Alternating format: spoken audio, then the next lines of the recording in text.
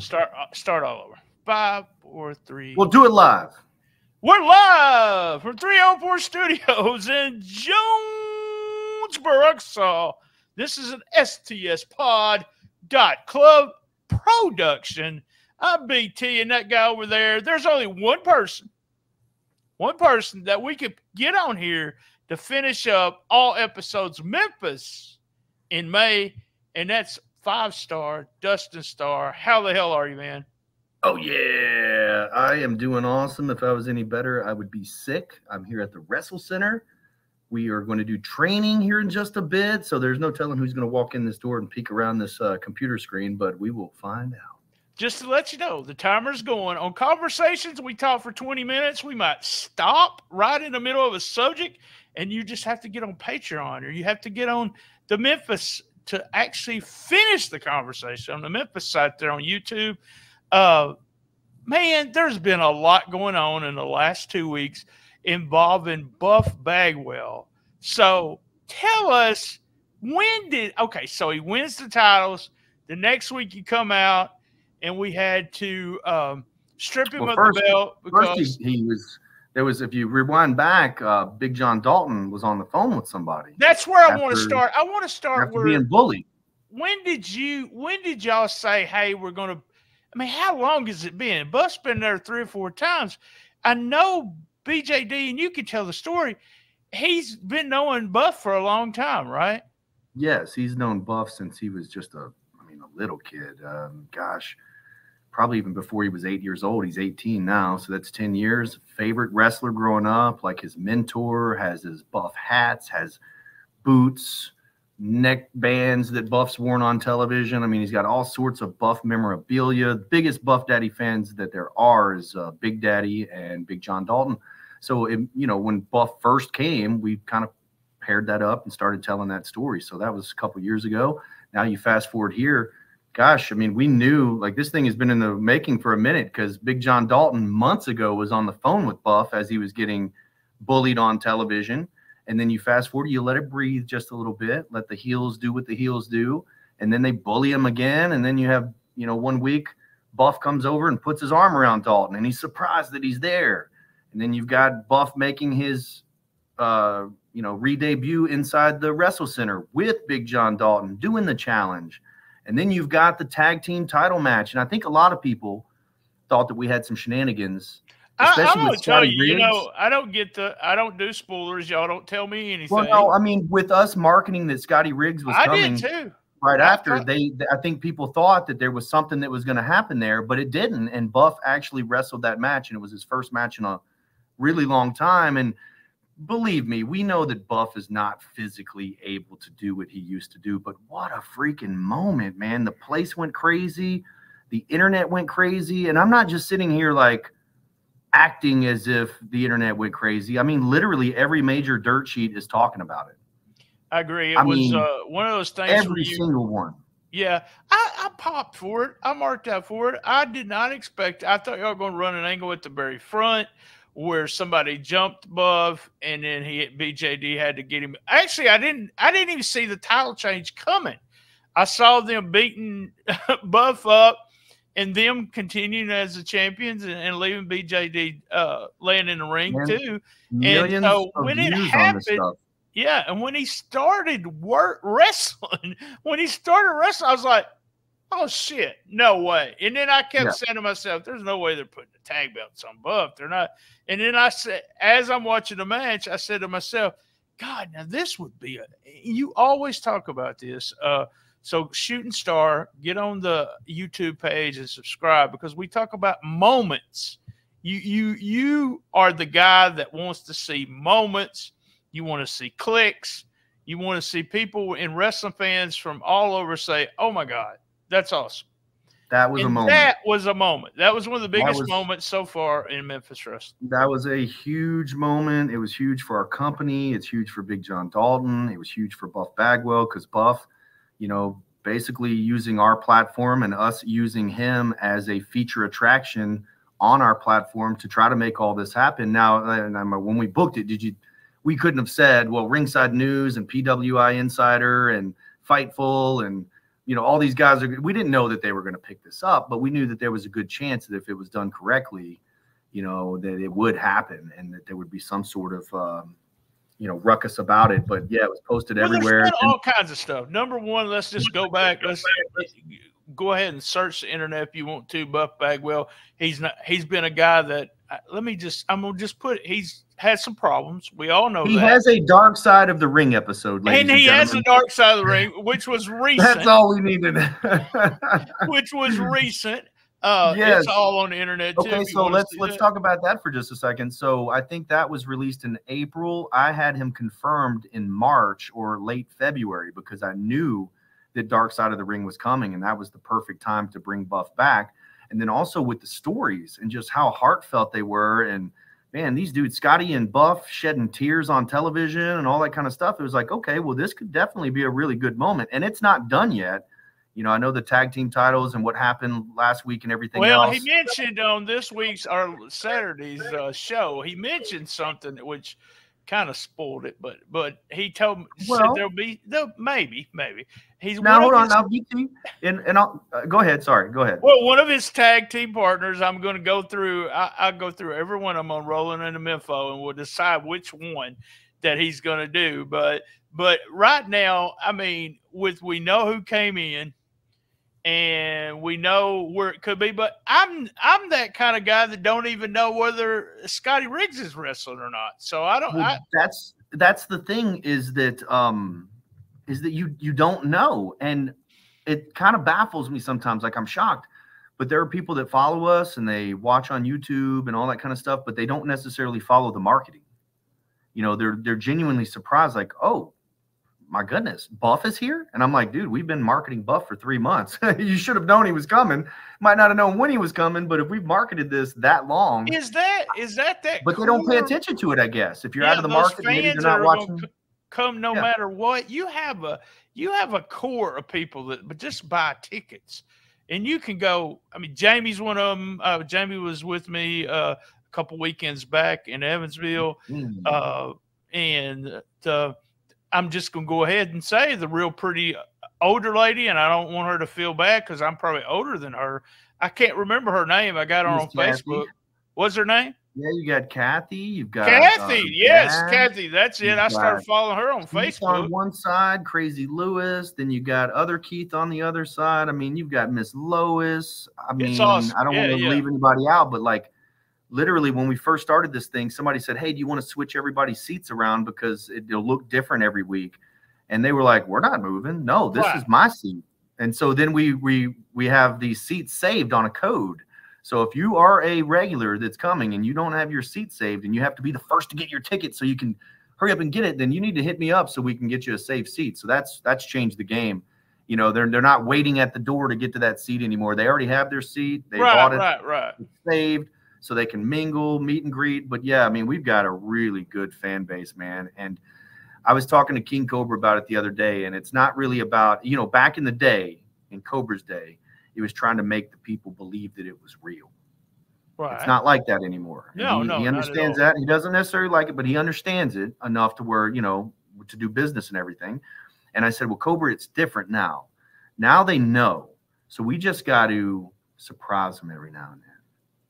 We got to give them. Do you think it was a big surprise? The people at the WrestleCenter, did they think that Buff was really going to wrestle, or some of them think you had some shenanigans going on also? A lot of them are diehard fans. So just like you and just like when we were putting it together, I think they thought there were going to be some shenanigans. But I think we do a really good job, probably better than most, about giving the fans that epic moment. Even if we take it away later, at least you get that big, epic babyface moment. And babyface moments, man, are there. I mean, there's heel moments where it leaves the people angry, and those are cool. Trust me, when it gets quiet in the WrestleCenter, a lot of people don't like it, but I do, because when you're mad, you're just like, it's called silent heat. And if you ever felt it in the ring, if you've ever been a performer and you felt it in the ring, you know at that moment that you have done something that they didn't expect, and they are pissed. I hit Dakota, who was a big woman, with a clipboard one time, and she bladed, and that whole boy. place was quiet, and I was scared. Just put it that way. Yeah. I was scared to be part of that, but it is a Nothing moment. like a big baby face moment, though. A big baby face You're moment, right. though, is a big pop. And then what you guys sometimes don't see unless it's on Memphis Wrestling Plus or on the members only is there's hugging. The fans are involved. There's high fives. There's gifts. Sometimes there's tears. I mean, and it's almost a shame that the show's not like 1 hour and 5 minutes long, you know, or whatever. But all that stuff is done on purpose. We put a lot of that stuff on the paid content, so that you got to be there to see it. You got to be there to see it. And some of it. So what we don't have Buff really here, but I know he's had to talk to you about this. What did it mean to him? It had to mean a lot to him too. It did. It meant a whole lot to him, not only for us to trust in him to, you know, even get in there, but then for him to be so generous. And I know that him and Dalton and you know, Big Daddy and their family are tight and all that kind of stuff. But, you know, I mean, business is business. And so for him to come in and, you know, play a mentorship role on television and win some tag team titles, Dalton's first ever championship that he's won. I mean, that's a story that's not necessarily even, it's cool today and everything, but when we look back on it from 10 years from now, that'll be something that we're like, man, Dalton, look how your career started. Look at you now. And hopefully, and this is no disrespect, but hopefully that Buff Bagwell tag team title win is just a small blip on what Dalton has accomplished in 10 years. But when we do these things, it is for now because it's cool, but it's more like from years from now. We've got history. We can rewind back. Right. Character, Big John Dalton, who should stay with us from now until he moves on to bigger and better things, you know, and then when he goes and does bigger and better things and comes back, because they always come back, then he can help us again and help us even more. So, I mean, this is something that we're just planning in the long term. And that's just one story. I mean, you can look all over the place. Main Event Bradley and Big Nasty Phil have been in the ring with everybody from Hammerstone to Lance Archer. And that's only in the last 6 months or so, you know. Jay Webb has gotten the rub. Ray Collins for the last couple of years. You know, he's teamed with everybody from Elijah Burke to, gosh, Money. Yeah. What's he calling himself now? JTG. What's his new name? Oh, gosh. Anyways, but like these characters that we're bringing in, you know, it's cool to help pop the young guy's career, but then also carrying that history. Now you look back and it's like, oh, damn, Ray Collins was in the ring with Elijah Burke. That's pretty cool. You know what I mean? Right. Just building on something for the future instead of just hot-shotting everything, you know? Right. I mean, I love the long stories. I've told you since day one. You know, I mean, you got a girl like Cassandra Golden who was there the very first show. There's her story. You got Kay Toomer, the champion. He was there at the very first show in the audience. So you got his story. And that all of that means something. And there's been a lot of criticism for some reason just recently, but with AEW not really doing storytelling like it needs to be. And I'm like, I've got two guys that AEW should be giving tons of, well, I know two of y'all that's helping, but two guys that AEW needs to be giving y'all tons of money to write their stories because I consider myself old school and I'm still getting popped. So I'm not really knowing what's going to go on. And you've even said to me a couple of times, so man, we laid these breadcrumbs with this. I think it was Tim Grind angle with Lance. Yep. And you said, we've been laying. I said, I didn't expect it. I didn't expect it at all. You're at the WrestleCenter. So there's going to be some people, you play the commercials all the time and everything on the show. You put it on YouTube. Who you got there? You smiling at everybody. So tell me. And we've got Brian Hitt coming in. We had Sucker Boy come in just a second ago.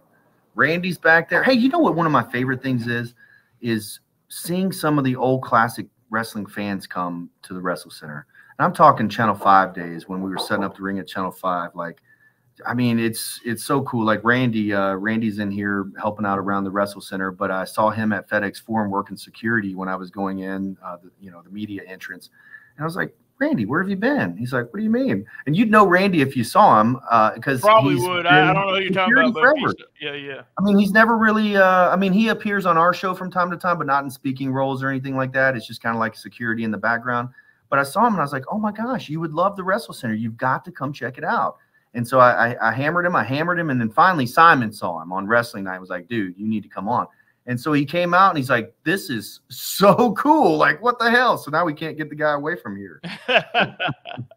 But tell us about the WrestleCenter. Tell us about Star's training. How many times a week do you train?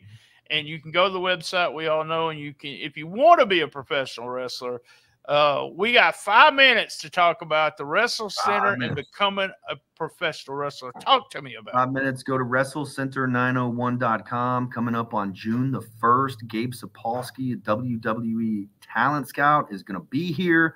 We've got a couple of spots remaining. All you have to do is go onto the website and enroll. But then also, like, if you want to try that out to see if you like it before you enroll with our training, that's cool too. You can do that on WrestleCenter901.com. I'm actually here today because I have somebody coming for their first day of training. They paid their deposit online. They start today. We've got some folks that we cannot keep away from here. They've been here ever since the doors have opened, and they continue to come and train. It's not one of those things that you pay your money and then you're kicked out. No, man. Just because you finish paying your tuition does not mean that you finish training and that you're a professional wrestler. So we have them keep coming back until they're ready. And what I mean by ready is until they're ready to get on television, because I want their first match to be right here at the WrestleCenter in front of a capacity crowd, right there in their home where they've been training for the last 6 months, a year, or whatever. And we've got some guys and gals that are ready. We've got some that are really close to being ready. We have some that are brand new. We had Denzel Rollins in here the other day helping training. We've had GCW World Champion Blake Christian as a regular here. He comes usually once or twice a week, depending on if he's in Japan. Big congratulations on the success that he's having. Yeah, he's doing very well. Had Mike Anthony come a couple of times just within this month, so he comes pretty regular. Gun shows here. I mean, there's no telling. Do you think I need to go ahead and come and show them the BT bump? Yeah, come on with the clipboard. You're supposed to grab the top rope, the middle rope, and finally the bottom one before you fall on your butt. Now that takes skill, brother. It is so different than when I came up. I mean, and I'm not trashing when I came up. I'm just saying that everybody's so helpful, and it's like a team. They're cheering for each other. They're helping each other back with, with techniques and all that kind of stuff. And then also Reverend, and believe it or not, and Ray Sanders have stepped up, and they're two of our coaches here at the WrestleCenter. Reverend was on an episode talking, great things about what he was doing, and we talking about on Patreon. We actually talked about where are we going with the Reverend gimmick, and where I played BT the Booker, so where I would go and what direction. To do that. But I love anything with that character, like literally 1 week can main event, the next week can open. I mean, that character and that group can do anything on the card. I agree 100%. There's just so the heelness of their group. They're going to be heels. No one's going to like them no matter what. You don't, and I've said this many, many times, there's always a place for people in professional wrestling. And I told him, we may never see you wrestle on a regular basis. That might be what you do. That might be what you're destined to do, kind of thing. So you said you got some new people or some people that are almost ready. Can you throw out a name or two that's almost ready? Sucker Boy. His name is Milton. I don't know. He came up with the name Sucker Boy, so I'm gonna go with it. Sucker Boy did make an appearance at FedEx Forum. He's big. He's jacked. I mean, he'll be in front of Gabe coming up, which I think will really help. He actually had a match. I don't know that. I mean, he had a match at one of our fundraiser events. It was very good. You wouldn't know that it's him. He was in a disguise, but. Sucker Boy. Who else do we got? Man, you're going to hear a new voice. Or actually, you've already heard the new voice on Memphis Wrestling. There's a female ring announcer voice. That's Karis. You'll see her soon enough, but you'll be hearing her until then. I don't even want to throw out any more names because there's no telling. We've got some that are really, really getting close, And the cool thing with them getting close is we have some brand new ones that are having their first, second, and third days coming up too. So it's a good rotation. And those students that are a little more advanced can help those that are more novice. But then also it's really big on conditioning now. Conditioning is more important than ever, especially with somebody like Gabe coming. This is not just about wrestling. When you look at these NXT and NLI NIL or whatever, next in line and all that kind of stuff, the workouts and everything. You cannot work out in the ring 2 days a week and then go to the performance center and do all the exercises that they need you to do and then perform at a high level. You have to be ring ready. And when I say like in shape, I don't mean like you got to have muscles and be jacked. K Toomer doesn't have muscles and jacked, but he is very well conditioned inside the squared circle, meaning Very he much can so. move. All right, guys, we're going to close it up. We're closing up. We got 20-something seconds. I was about to give a big surprise. A big surprise on the other side. Yeah, on the other side, because I'm fixing to say same bat time, same bat channel on the best little wrestling podcast in the business. Be there. And as everyone knows, you know this, Dustin, I love my mama. Join us on Patreon or the YouTube app.